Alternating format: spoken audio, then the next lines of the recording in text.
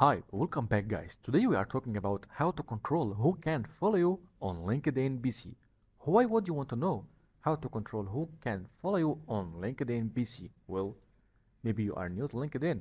So today I'm going to show you how to control who can follow you on LinkedIn BC. Check the video description and I will try to leave the written instructions. Okay, click on your profile picture, go to setting and privacy. It will take to a new tab. Okay, click on visibility.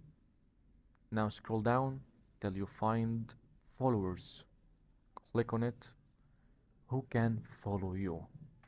Okay, everyone on LinkedIn, let's people outside your network follow you public. Okay, everyone on LinkedIn or your connections, if enable follow will be the prime action when members view your profile.